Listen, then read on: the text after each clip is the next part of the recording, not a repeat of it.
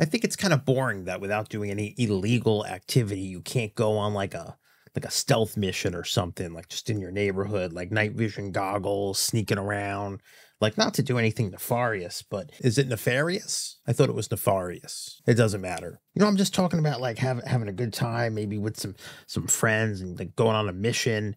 You know, I think that would be like a fun thing, like a video game almost, but you know, without obviously, you know, doing bad stuff. Do you know what I mean?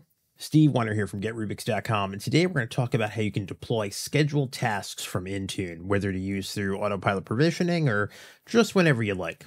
I mean, I still think it could be fun. You ever go on Amazon and look up like tactical gear type stuff? No? Well, I don't want to be on some list now.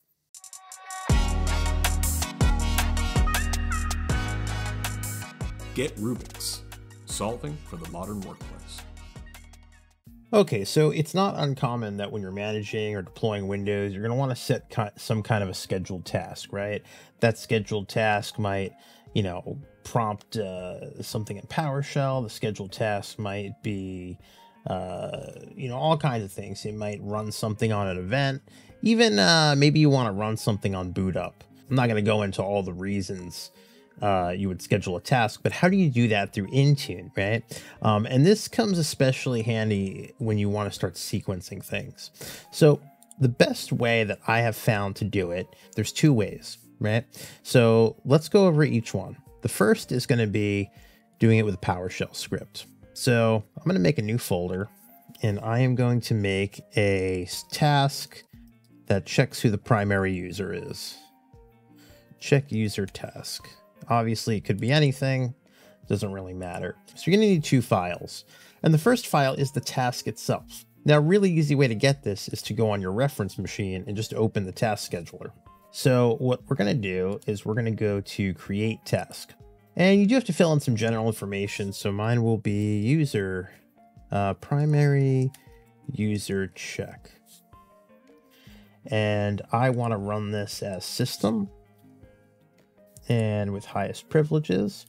Now triggers are where you define where the task, you know, when it runs. You can run something on a schedule. I'm going to set mine to run at a logon of any user, right? Actually, you know what? I want to change that to have a minute delay. Delay for 1 minute.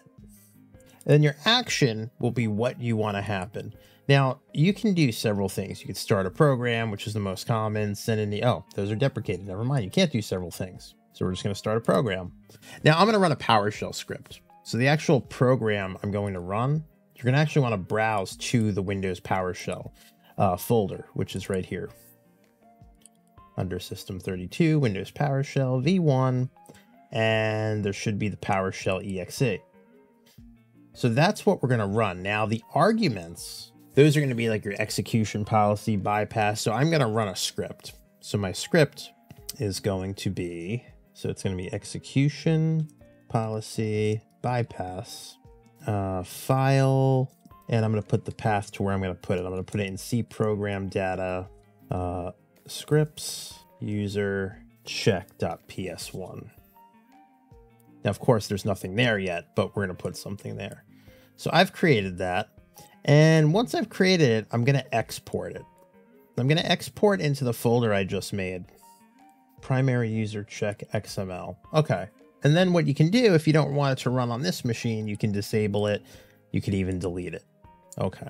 So let's take a look at what we just created. This primary user check XML. So this is what tasks look like, right? It's just XML. It's information about the task, the name of it, anything that would go along with that. And then here you can see the command. The command is the PowerShell app, and these are my arguments. I am going to need that script, but I'm also going to need to put the script somewhere, right? All right, so now that we have the task, let's make the script. And the script is going to be user check. Is that what I called it? The PS1. And we're going to write our script here. And the script is going to be very straightforward.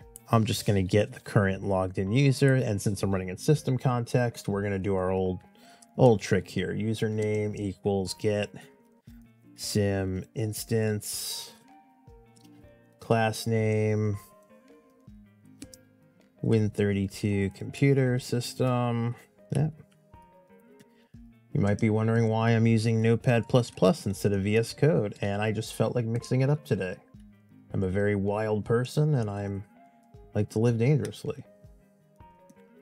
Okay. And then the SID, actually that's enough. We don't have to do all this. So now I can just, I can export that. I can say username output out file, and we'll just put it in the that same directory. C program data scripts, and we'll call it primary user.text.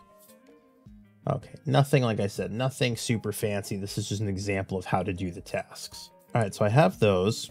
I have my user checker. I have my primary user check task. Now I need a script to orchestrate all of this. So what I'm going to do is create one more file, and we're going to call this install task PS1. Okay, and that'll set the task for us. So let's go ahead and package this up now that we have everything.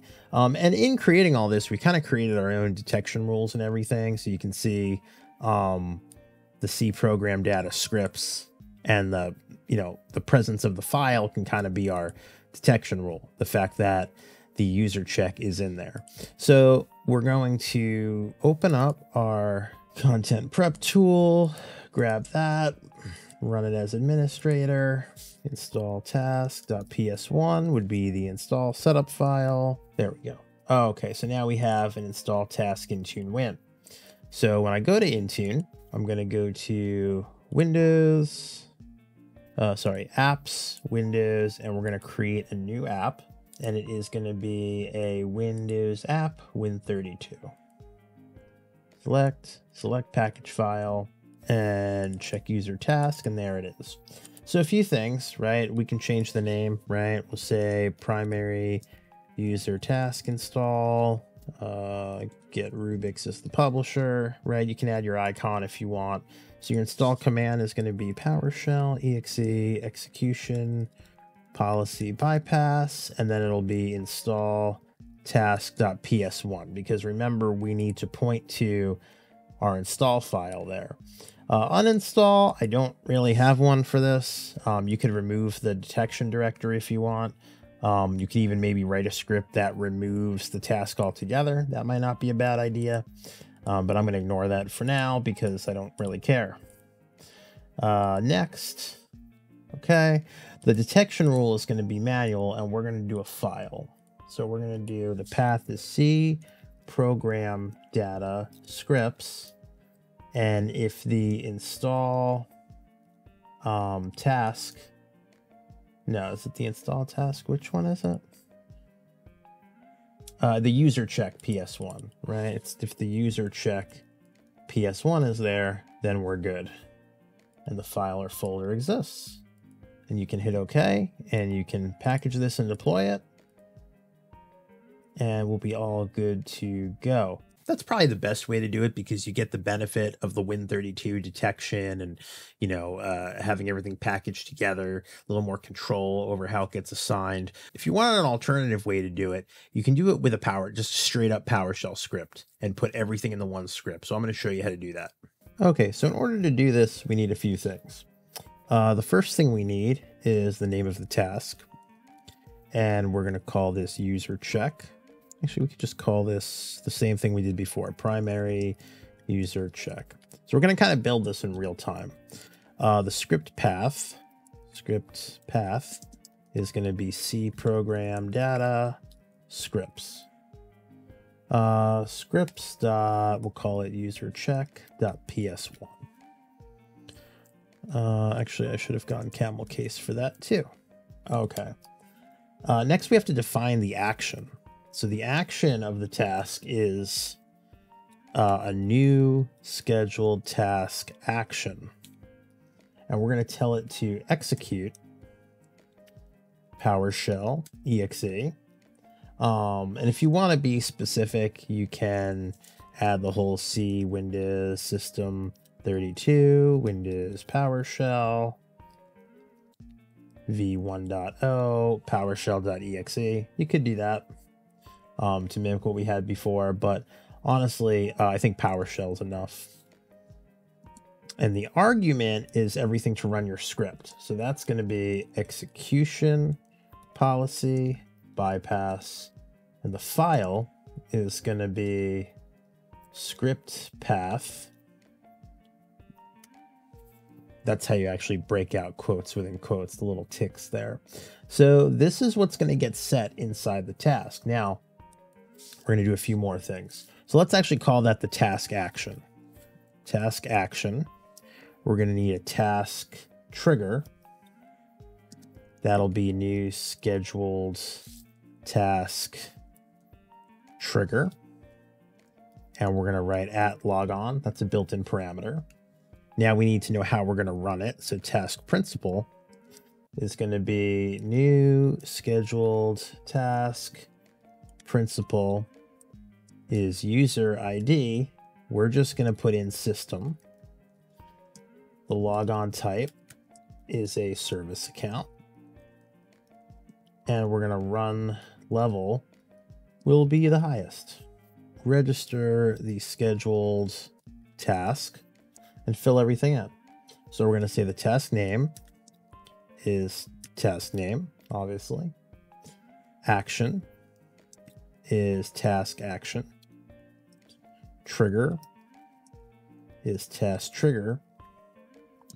And principal is task principal. So we kind of thought of everything here. You can even give it a description if you want.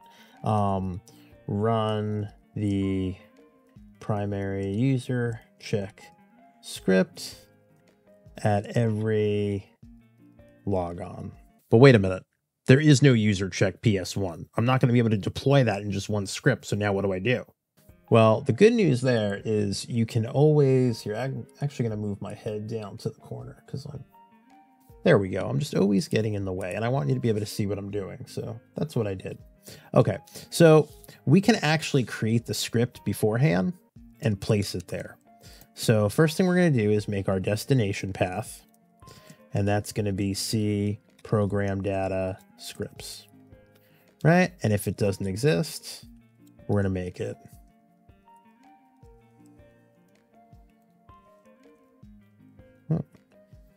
Make dir destination. Okay. Now what we have to do is we have to say script text, and we can actually write the full contents of our script out right here. So what this allows us to do is paste a script inside. So I'm going to take our, I'm going to take the text of our PowerShell script. And I'm just going to paste that in here. So this is actually going to write the script to me. So now what I can do is I could say new item. Item type is a file. Path. That's going to go in destination. And the name is going to be user check.ps1. There, that's the new file. We can take our script text and pipe that to a set content path destination user check.ps1 force. So now we're creating the file in real time and then making the script. And if you want to deploy this with Intune, all you have to do is we're going to go back to devices. We're going to go down to scripts and remediation, platform scripts, and you can add it. So Windows 10 and later, user check test.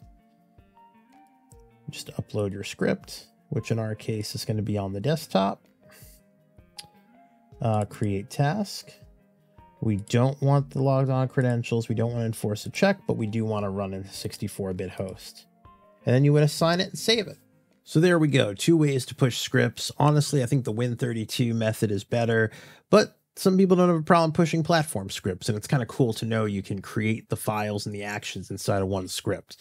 You know what I say, options are better. And I will say setting tasks with PowerShell is a very common Intune activity. There are things we need to do in order to automate or sequence, just a lot of items, and we just can't do it with the way Intune is today. So hopefully that helps. Let me know what you're doing for tasks. If you have some alternate ways, I'm always looking for better ideas, and we'll be seeing you.